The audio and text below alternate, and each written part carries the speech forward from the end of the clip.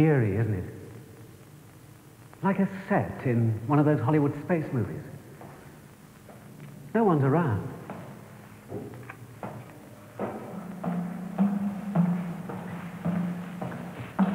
Back there is Silvertown. Straight ahead is Charlton. And up there is the River Thames. And I'm right inside the Thames barrier.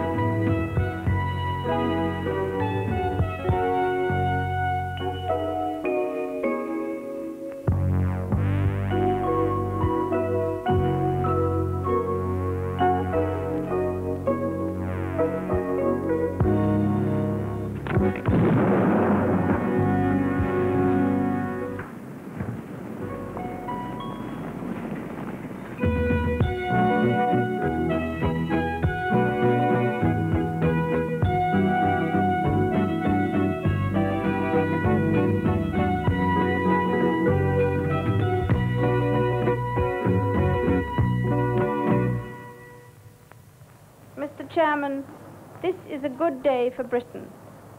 A tremendous engineering project has been successfully accomplished. Parliament, Government and Greater London Council can be well pleased. I want to congratulate all those responsible for this great feat, for they have made a vital contribution to the safety of London. I have much pleasure in declaring the Thames barrier operational.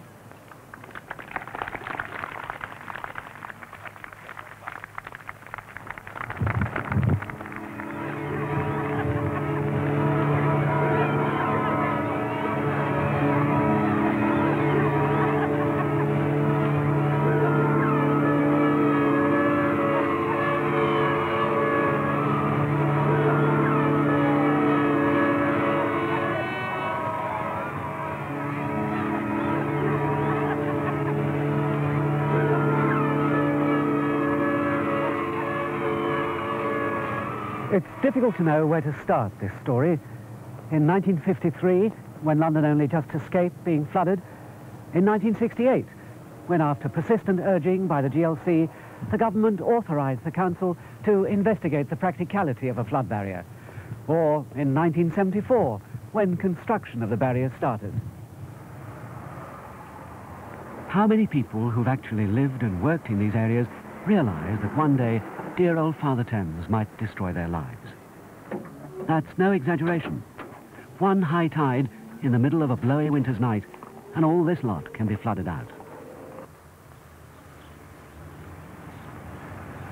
People who lived around here never believed that the river was an enemy, something to be feared and treated with caution and respect.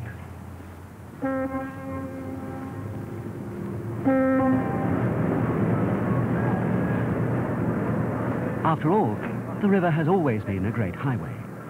Plenty of traffic, the docks alive with activity. Ships queuing for a berth to be unloaded.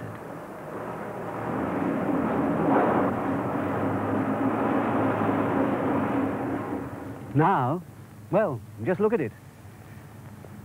When people talk about Dockland, this is what immediately comes to mind. Even today, people don't say much about the Thames flooding, and yet it's been getting progressively worse and more dangerous for years. Take 1928, for example. 14 people died then, and it wasn't the first time it had happened. Altogether, 10 times in the last 80 years, the Thames has almost come over the top of its banks.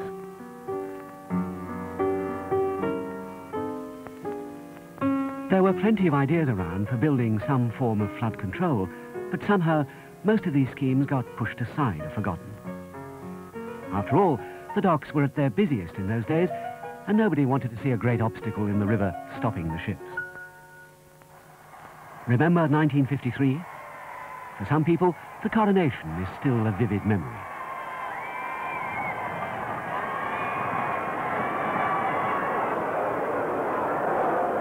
Others may recall the famous Matthews Cup final.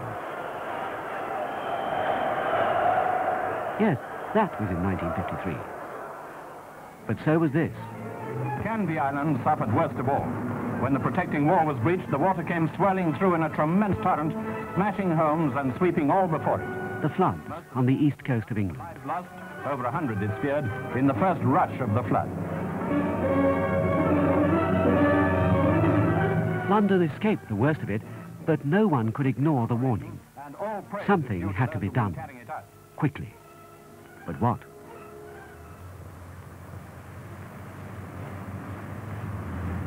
This interim report, produced by the Waverley Committee, was one of the first official responses to the East Coast floods. It dealt with the flood warning system along the coast. And there was no mention of any kind of Thames barrier in the 9-page report. Work started on building new defences along the east coast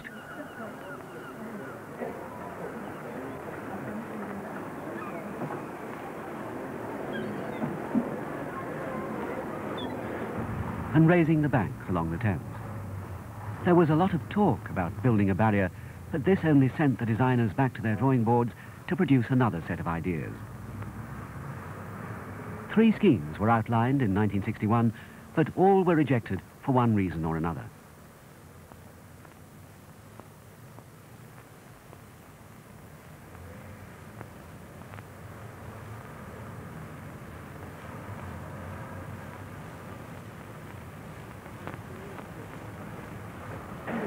Financing any scheme was a major headache, so the years slipped by without anything really being achieved. In the mid-60s, rising prices showed few signs of slowing down. Everyone had to face that fact, including those who felt a barrier was critical if London was to escape a disaster. There was a lot of talk, a lot of good intentions, but still no master plan emerged to stop London from flooding. The government was so concerned about cutting costs that any chance of a flood protection scheme being given the go-ahead seemed fairly remote.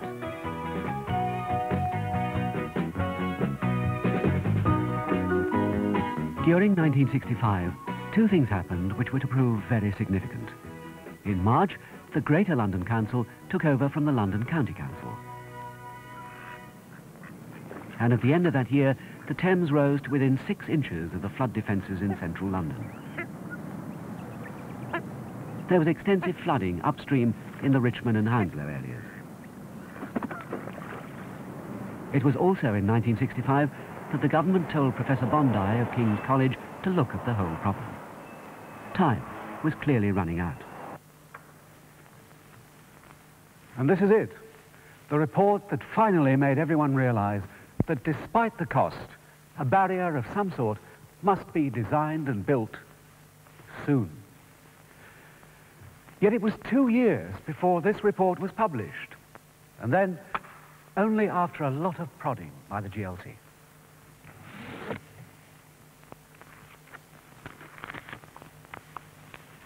It was in this chamber that a motion was passed calling on the Ministry of Housing and Local Government to expedite the publication of their report on the feasibility of a permanent Thames barrage or retractable barrier in the Thames estuary in view of the considerable public anxiety as to the risk of extensive flooding. Eventually, the government gave the go-ahead, and the GLC's first move was to engage consulting engineers to coordinate all investigations and designs for a flood barrier. A scale model of the Thames was built at the Hydraulic Research Station, Wallingford, and the merits of 41 different schemes and 6 different sites were compared.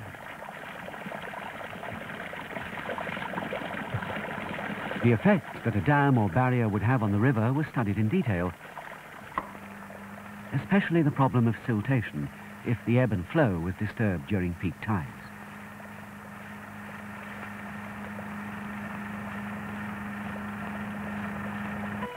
The chosen design for the barrier was classically simple.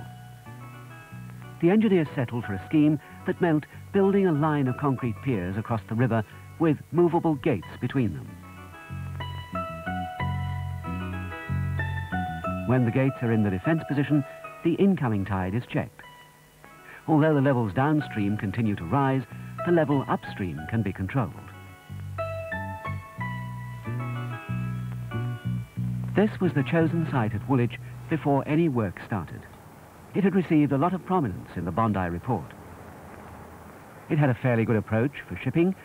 All vessels would be able to see the barrier well in advance and adjust their course. The bed of the river at this site had a solid chalk foundation and could support heavy loads. This very solidity, however, was to cause problems later on. Work started in 1974. It was to be finished in time for the 1979-80 winter. The forecasted cost, with associated bank-raising work, was £171 million. The reality proved quite different.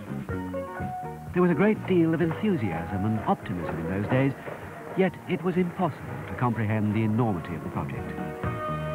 In the end, it took 8 years to complete instead of 5, and the cost rose to a staggering £535 million. Looking back, it's easy to see why the calculations proved wrong. In the mid-70s, the whole world was experiencing the oil crisis and the start of soaring inflation. It was sheer bad luck that after decades of discussion, work on such a vast and revolutionary engineering project should begin at a time of growing financial uncertainty.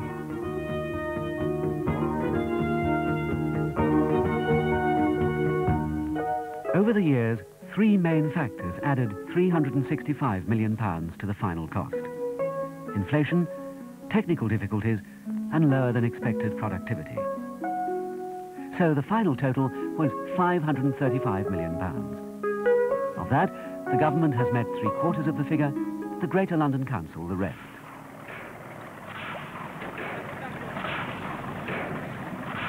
In those first 2 years, the pattern of work was as follows. On the southern shore, a large site was developed to house all the offices and construction equipment.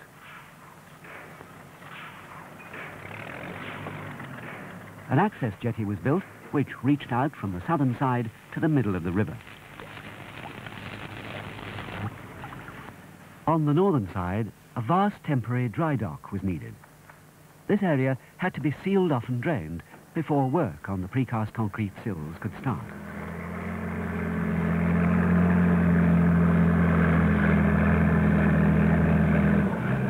This meant that ships moving up and down river had to be diverted through a specially dredged channel between the construction work.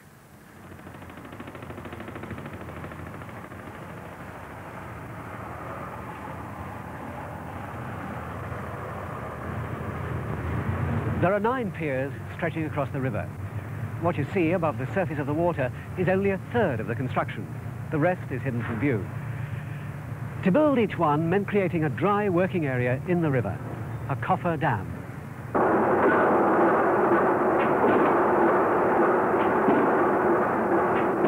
A coffer dam is a prefabricated, watertight box. In simple terms, it's like creating a hole in the river. A dry area where construction work can go ahead. To do this, steel piles are driven into the bed of the river to form the walls of the dam. They must be able to withstand an enormous pressure of water from the outside.